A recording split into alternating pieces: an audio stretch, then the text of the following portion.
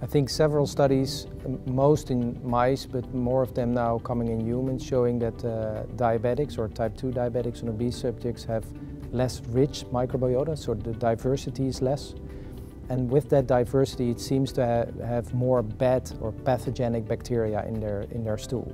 So it's a two-edged sword. On one hand, the diabetics have less diversity, so less bacteria that can make beneficial products for you. And the second one is that they have more bad bacteria, more pathogenic bacteria that can invade or produce endotoxin to create inflammation and worsen your diabetes.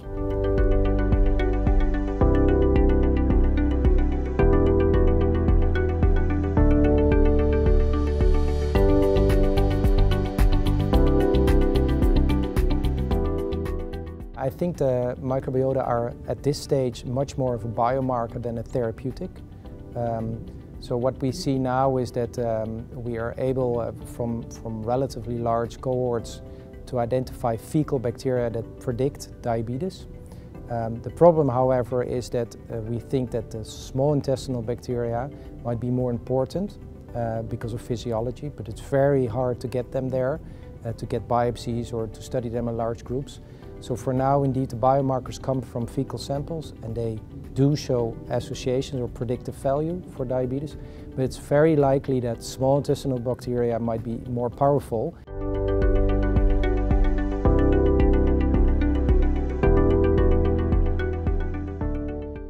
I think we have to make the distinction between the common or conservative kind of antibiotics like the lactobacillus that we used to know and the new probiotics that are coming from based on the microbiota leads.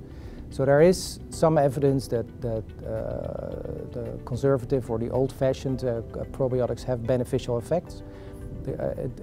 There is some beneficial short-chain fatty acid production, there's some beneficial immunomodulatory effect. When you compare it to the new probiotics that come from leads from the bacterial microbiome, they might be much more powerful, but also might request a different approach. So basically, maybe not over the counter, but via the doctor's prescription, maybe in different dosages. So I think probiotics, yes, there is some evidence for them, but the new generation probiotics coming from these bacterial microbiota leads might be very powerful and might really make a difference in terms of patient treatment in any disease where the microbiome seems to be involved.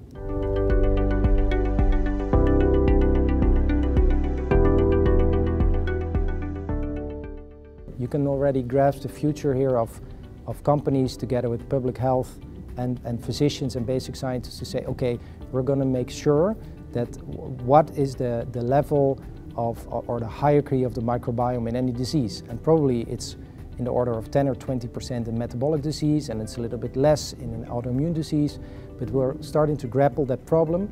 And I think because everybody's so aware that the microbiome plays a role, I think it's really, really an intriguing time now.